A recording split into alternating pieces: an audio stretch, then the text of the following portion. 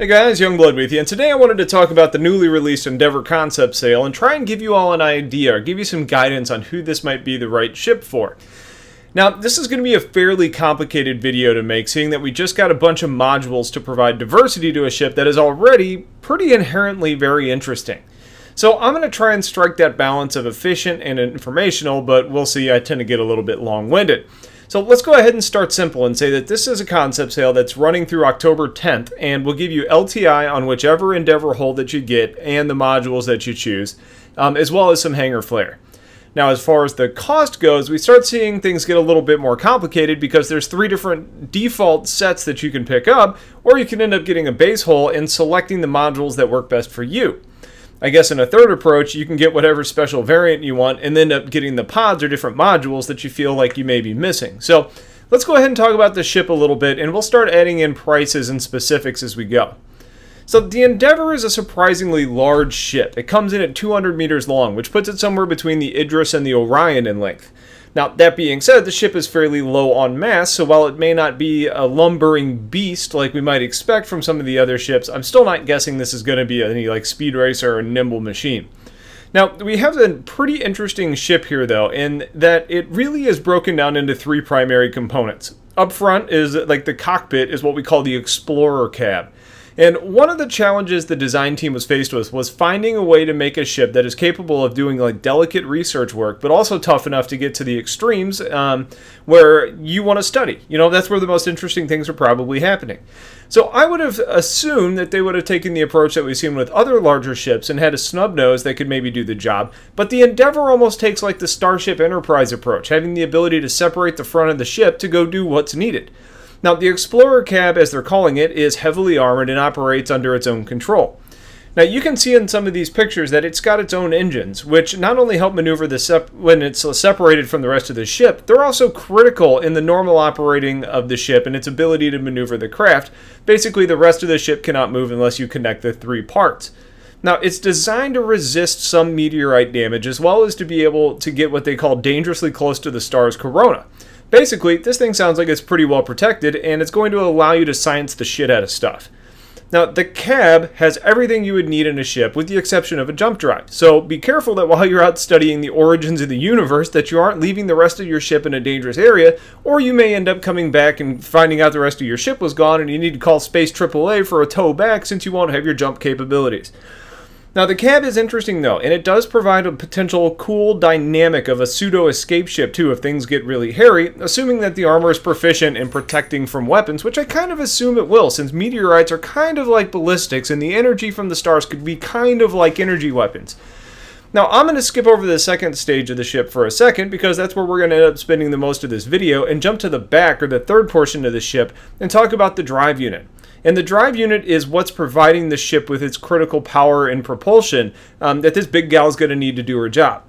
Now, the Endeavor comes with a capital class power plant and main thrusters at the back of the ship to help her move her where she needs to go. This drive unit also supplies the power to the middle of the ship, which is the whole reason you have the ship. So now that we've gotten the front and back out of the way, let's talk about the middle, otherwise known as the workshop. CIG's went ahead and called the middle of the ship the meat and potatoes of the whole craft. Like we're starting to see with other ships, modularity is back, but in this instance, we're working with the nomenclature of pods. I was pleasantly surprised to see that a variety that they put into these right from the beginning, allowing you to do a variety of things out in space. The options that you have available with these pods come in a total of 6 slots arranged in a 2-wide, 3-deep formation.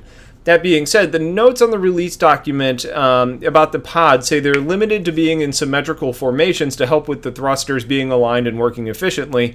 And you can also be limited on the amount and the types of these modules that can be installed. So I would assume that these limits are in place based on a couple of factors ranging from size or shape or power consumption or just anything along those lines. And a good example would be the telescope array. Now, the telescope allows you to be basically a mobile observatory, gathering information from deep space, which then you can use to plot new journeys, find new jump points, or maybe just sell all of this for a profit when you get back to wherever the hell you're going. Now, the telescope array is big, it's cumbersome, and it flips up to deploy for use. So if you could imagine having 2 in a row, the first one is going to block the second one from even functioning, so there's no point in allowing for 2 of those to be lined up. So it kind of makes sense that you're limited to 1 pod. Now, the telescope array goes for $125, and since this falls into the exploration category, let's go ahead and talk about the next pod that I feel fits this bill, and that would be the landing bay. Now, this is another pod that you can only use one of, and if I had to guess, I would say this is more of a gameplay decision to really kind of prevent you from creating a pocket carrier. The landing bay is a really neat addition, and it takes up 2 total slots and adds a large hangar underneath the ship. Now, the description goes on to say that it's intended to support hospital operations, and we've known that it was going to have the ability to dock a Cutlass Red running ambulance duties. What we didn't know was the size, and Ben went on to say that he thinks it's going to end up being able to hold 2 Cutlass Reds. Now, I know that I'm discussing medical stuff, and I'll get to more of that later, but the reason I mention it now is that I think because it would be an interesting addition for those in an explorer role.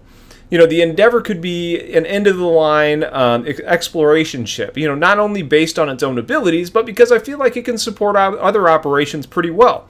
You know, using the landing bay for 315s or Heralds to come in and drop off their information before heading back out to search for a new sector, it just sounds really versatile.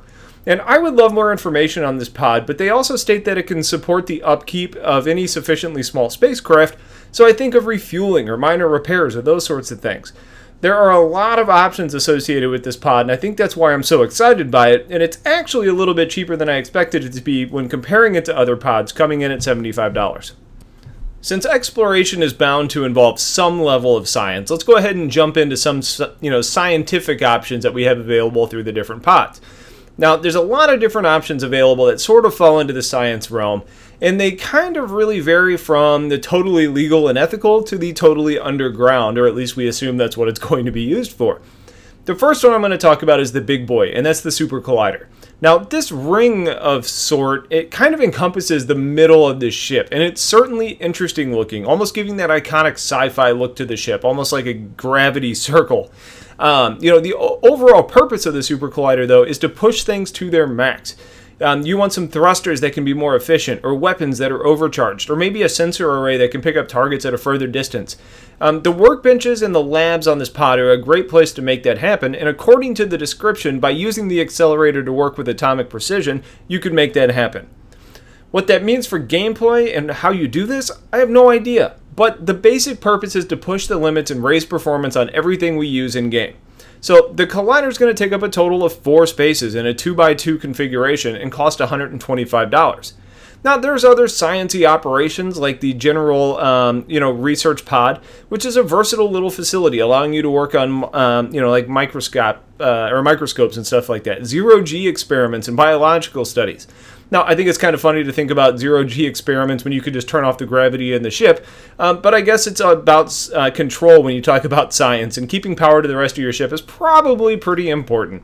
Now, basically, you're using the scanners to analyze things and to help catalog your discoveries.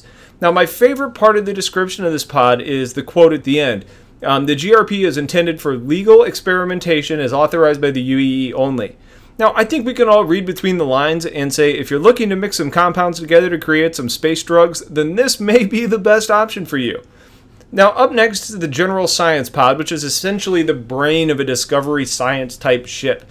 It has an installation point for databanks, computers, and is more focused on processing data that you've gathered elsewhere. So basically, if you want to sell the data that your telescope found, you're probably going to want one of these on board. Now, both the science and the research pods take up 2 slots and cost a total of $45 apiece. After that, we kind of run into what I would consider more general purpose pods, including the service equipment and crew pod, which takes up 2 slots. This pod's going to allow for crew facilities, or more crew facilities, and just allow you to have more crew in general, as well as kind of allowing the workshop to function in a standalone capacity, and costs $25, which makes it the cheapest module. The next one is a fuel pod, which takes up 2 spaces as well, and not surprisingly, it holds fuel. It is interesting to see, though, that it's also called the standard cargo pod, and if that's the case, then I could see this being worthwhile if you're bringing your findings back to your ship, or maybe if you are producing drugs and this turns into some form of storage compartment, you could then put your drugs in there until you could get them sold. Either way, if you plan on using this as a hub of operations for a long-distance exploration fleet, then bringing the extra fuel along obviously makes sense. The cost of the fuel pod is $35. Now, I think what we've all expected to this point with this ship was to see it as more of a hospital, but we've mostly been talking about science so far. So to get back on track with the medical side of this ship, there's the medical bay taking up 4 total slots. Now, this pod is made up of several different hospital settings, like you would expect with operating rooms and recovery rooms. I'm hoping these are also going to come with robotic surgeons, because I'm fairly certain I'm not qualified to perform anything but maybe an amputation. The basic purpose of this pod, though, is to help heal those that have been shuttled in on a Cutlass Red, from battles or maybe natural disasters. So this can end up being a ship that's more of a force multiplier if you're talking about long battles to get people back into the fight, or it could just be purely a humanitarian ship during bad times. From a gameplay perspective, the medical module is going to allow players to get back into the fight quicker, but this does come with a little bit of tact. The player respawning will have to choose the Endeavor they want to join, and they're going to have different prices that are going to be set by the captain of the ship. Now, the Endeavor takes on a cost of this process as well, and there's some financial planning that's going to need to go on to this, because there's also options for you to actually be able to jump into a small ship that may be docked there for you to take at that point. Now, the medical pod is going to cost $75, and I think opens up a lot of possibilities for just gameplay as a whole for big fleets and for just anybody that happens to be around one when they die. Now, the final pod on the list that we've yet to discuss is the Biodome pod, and that focuses on farming in space. Now, this was the first one, or the first time that I've really heard about the farming aspect of this game, so it caught me a little bit off guard, but I suppose for the overall depth of play options, it's an interesting thought. Now, what does this pod do? Exactly what you'd expect it to do. You grow food or plants in it. Now, luckily, it sounds like growing this and doing this kind of career, it's going to be fairly involved, and it's not going to just be some endless cycle of plant, pluck, sell, or plant, pluck, eat, and then try and get a profit. You're going to need to put in labor and brain power to figure out which species need what to survive and how you can actually make them thrive. Now, I personally can't envision this being a real moneymaker, or just really being a huge productive farmer, but they go on to say that you can make a solid living on it.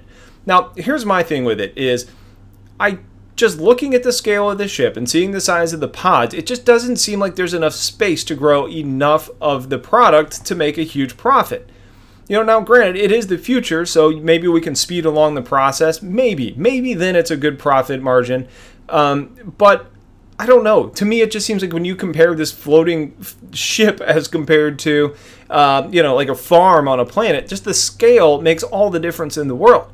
Now, if we're talking about rare or expensive plants that you're going to sell, or maybe some illegal stuff that requires special radiation from certain nebulas, then yeah, I can see that making sense.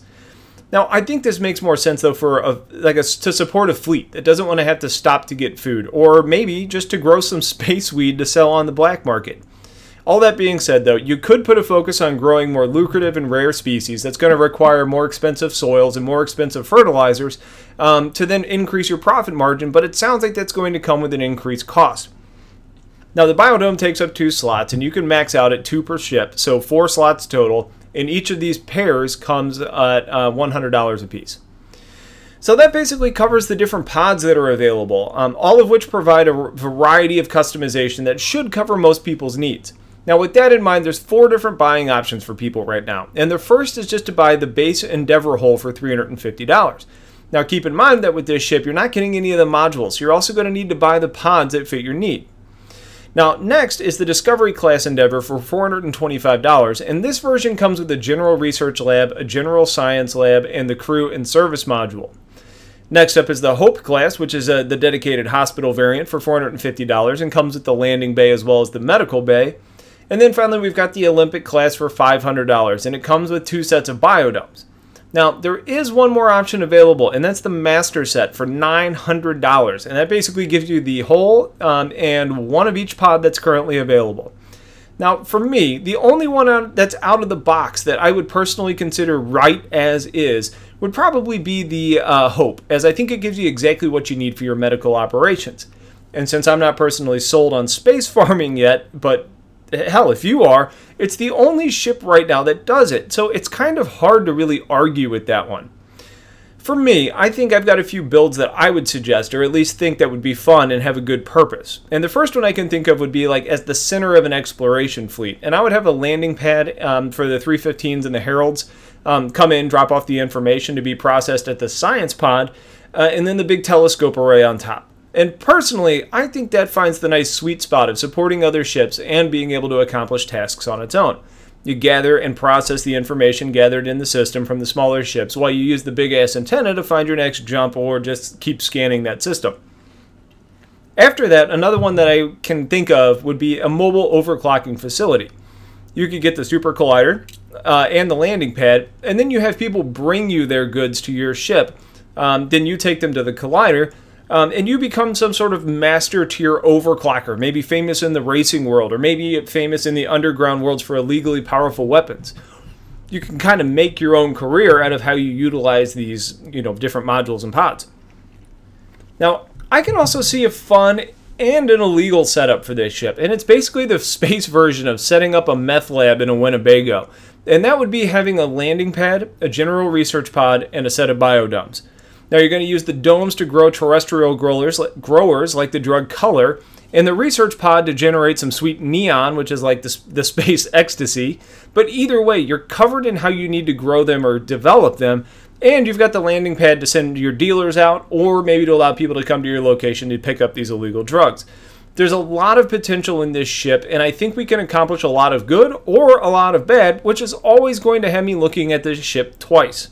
So let's get down to the should you buy portion of this video, and it's another tough one to really talk about. Overall, I think this is one of the more unique ships out there to purchase, and if you're in a larger organization that needs a flexible flagship for your fleet, then I think the price on this ship, especially with its scale and versatility, is actually pretty well priced. For the individual user, it's hard to commit to a ship like this. It's currently listed with a crew size of 16 people, which is a lot of mouths to feed when it comes to payday. Now, can the ship earn you enough money to do that? I think it's going to depend on your overall proficiency in whatever you're trying to accomplish. Now, my concern with this ship mostly circulates around what I'm assuming is a relatively large operating expense and a relatively unknown income source. Now, I'm sure the income's going to be there, and the level of detail they've put into everything makes me feel much more at ease, but for those relying on NPCs to help them, I don't think this ship is the one for you to spend money on, especially considering it doesn't have many defenses of its own. So if you're already expensing NPCs to run this ship, you're going to need some people out there flying escorts as well. But if you're dead set on being something like a farmer in space, then by all means, get this, as it really is the only one that does it. And with the modularity, you're not stuck farming forever if you end up hating it. Now, if I make this a little bit short, I think it's for the majority of people out there. The ship is too big. It requires too many passengers, and it's going to cost a crap load of money to operate. So for the majority of people, no, it's not the right ship for you.